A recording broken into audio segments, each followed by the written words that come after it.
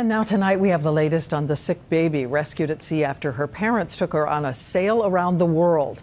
For the first time, we're hearing from the military rescue teams who had to make baby food in record time. Here's ABC's Bazi Kanani.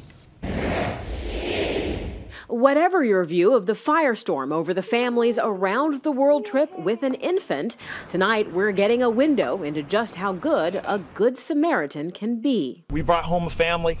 Everybody's alive. Everybody's healthy. It's a huge save. The rescuers, we saw them parachute in to reach that dangerously sick 1-year-old. We now know that once they brought the family aboard their Navy warship, they got creative. They assembled a makeshift crib and even ground carrots into baby food, all the while healing the sick child. It was a blessing for us to be able to rescue those children, and my whole crew, they touched our hearts. The family asking for privacy and on their blog today thanking their military heroes.